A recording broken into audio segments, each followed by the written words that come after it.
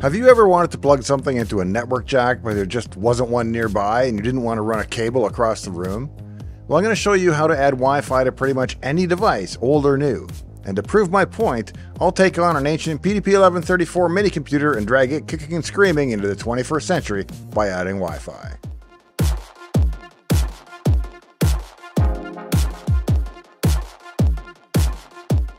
Hey, I'm Dave. Welcome to my shop. Today in Dave's Garage, I'm going to build the world's worst portable computer by making my PDP-1134 completely wireless. Or would that be luggable? Or maybe a pushable?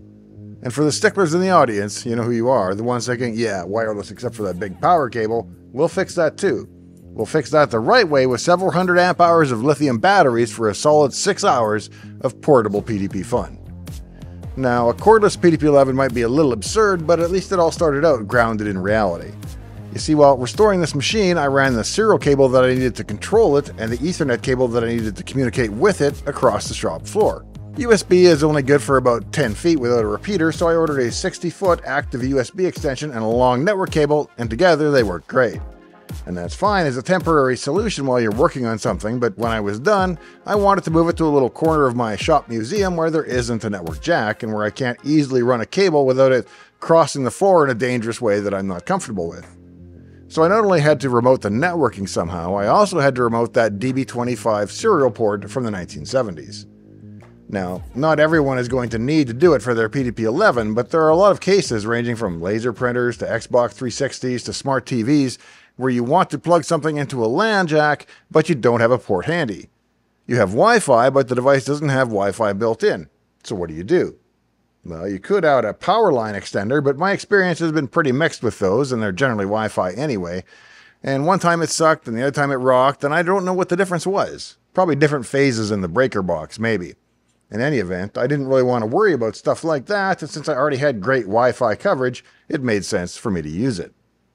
What I really needed then was a magical box with an Ethernet port on it that I could plug into the network cable, and then have the box would connect to Wi-Fi and act as a silent bridge, giving the wired device a connection that was actually backed by Wi-Fi. The device would be none the wiser, because for all it knew, it was plugged directly into a wall jack or into the switch. I didn't know if anybody even made such a thing, and I wasn't sure what to call it. It's not a Wi-Fi extender, it'd be more of an Ethernet extender over Wi-Fi. So I searched on Amazon, and I found a unit that looked like it would do what I needed. It's billed as a universal Wi-Fi to Ethernet adapter with RJ45 gigabit port. Descriptive and accurate because that's precisely what it does. It takes your Wi-Fi and provides a hardwired Ethernet port that's connected to your LAN wirelessly. I ordered one, so let's take a look at what I received from Amazon.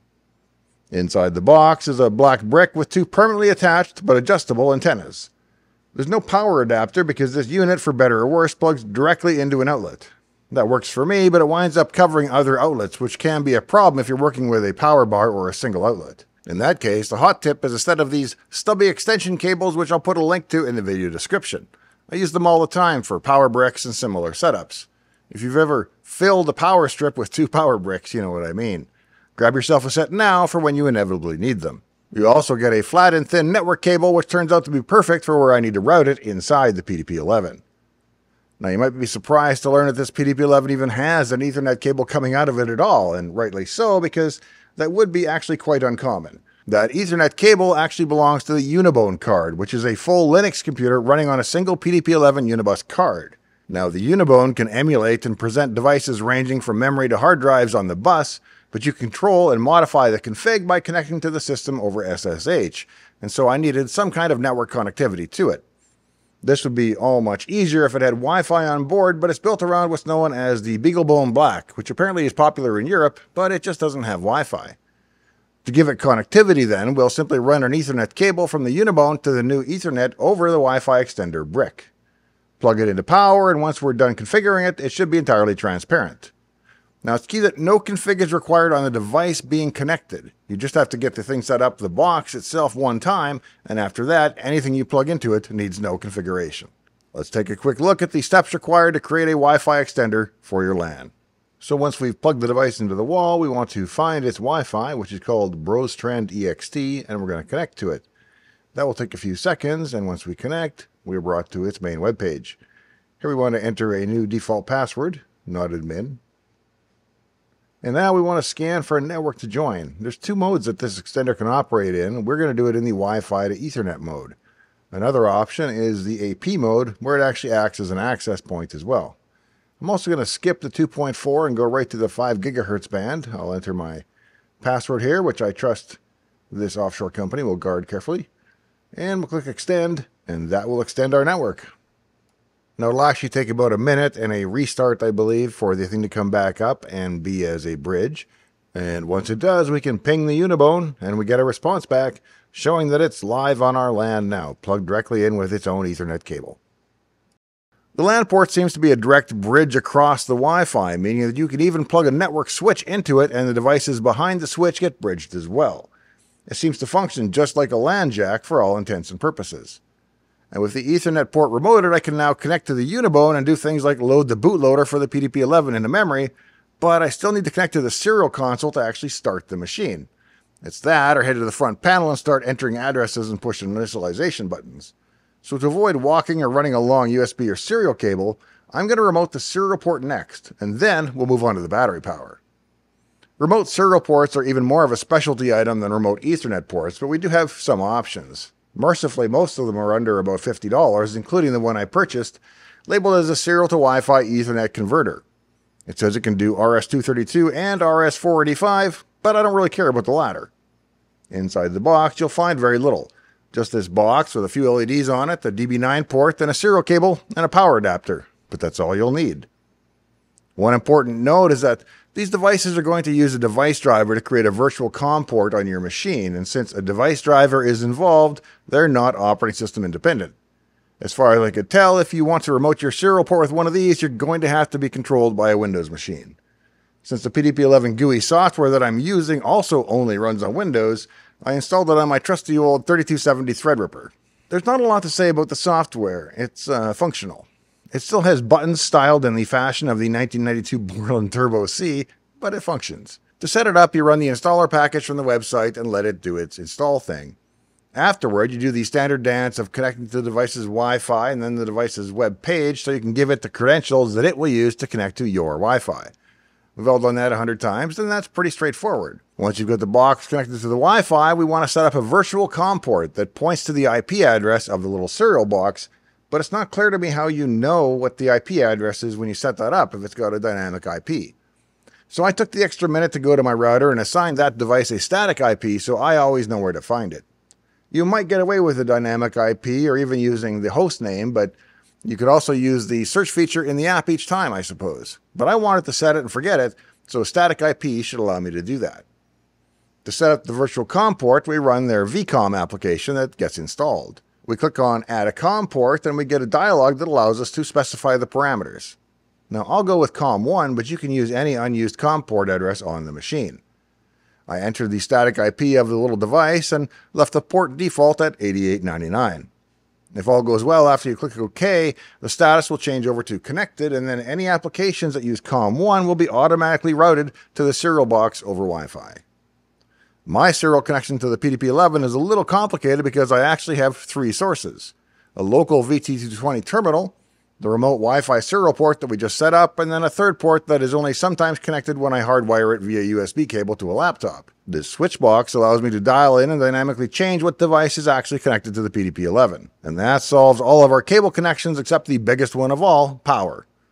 Now, to make a truly cordless PDP-11, we need to remote the power, and since you likely don't want to hear a gas generator running in the background, that means batteries and some kind of inverter. For batteries, I wanted to get something with a reasonably portable form factor so that I could lift it and that could be easily replaced if and when needed, so I decided to go with the car battery style of lithium battery. I selected a set of 4 from Seikon, running at 12.8 volts and each with a 100 amp hour of capacity. That means each battery has a hefty 1280 watt hours, and a set of 4 should be just over 5,000 watt hours in total. Links to the batteries that I actually used can be found in the video description. Using a meter, I can see that when plugged into the wall, the PDP-11 in its current config pulls about 900 watts. The problem is that the cabinet sticker says that you could have up to 24 amps of equipment in this rack, which would work out to some 2,800 watts. Fortunately, we're nowhere near the capacity of the rack. While a 1,000 watt inverter would theoretically power our rack, I want a little headroom. It's also important that the inverter be able to handle a higher startup surge load because there are numerous electric motors that spin big hard drives and so on, and starting AC motors, or I guess DC motors too, can take quite a surge of current at first. I actually already had a 3500 watt inverter on hand, but it's a square wave inverter. The normal power waveform that comes out of the wall from AC power service is a perfect sine wave, and many electronics kind of depend on that. I wasn't sure how the PDP-11 would react to a square wave power signal and didn't really want to find out, so I reserved the old one to my table saw and then went looking for a nice sine wave inverter. Thanks to Amazon, your choices are legion. I wound up getting this 2000 watt pure sine wave inverter from G&Del. It's good for 17 amps of current, which should be more than enough for our actual needs as long as it can handle that startup hit. I wasn't sure as there was no surge rating on the inverter, and even if there were, it's rarely a specific indication of how long that surge can last. The only way to find out then was to try it. My first step was to cable the batteries together in parallel. Before doing that, however, I also bought a new charger, one capable of properly handling the charging of lithium-ion phosphate batteries. I then charged each one fully, checked the voltages between each one, and they were all within a couple hundredths of a volt, which is important. Why? Well, imagine, worst case, you had one fully charged battery and one depleted battery, and then you hooked them together. What you'd then have is a direct hardwired connection where the charged battery was doing everything in its power to send current into the depleted battery. That can overload the interconnect cables and is generally a bad idea. So you want to make sure they're all in the same state of charge when you connect them together. When the bank of 4 batteries is connected, I next connected the bank to the inverter itself. Everything powered up as expected, and I was soon able to plug the PDP-11 into the inverter. The first thing I noticed, however, was a fault light flickering on the PDP-11 power supply, likely a grounding issue of some kind. This was even before it was turned on. And I'm not an AC power guy in any way, so I have no idea how the PDP-11 could actually tell that it's being plugged into an inverter rather than into line power, but it seemed to know. If you understand that process and why it happened, please explain it to me in the video comments because I'm curious. In any event, I cycled the breaker on the PDP and the main power on the inverter, and when they both came back up, it was without a warning light, so I figured it was time to try. I hit the power button and the machine sprang to life, fully on battery power. Now I have to confess, a few times when I've tried to power the system up, the initial current inrush is more than the inverter can supply, or more likely, right on the ragged edge of what it's capable of, and as about 1 time in 10 it just starts to growl and doesn't actually boot.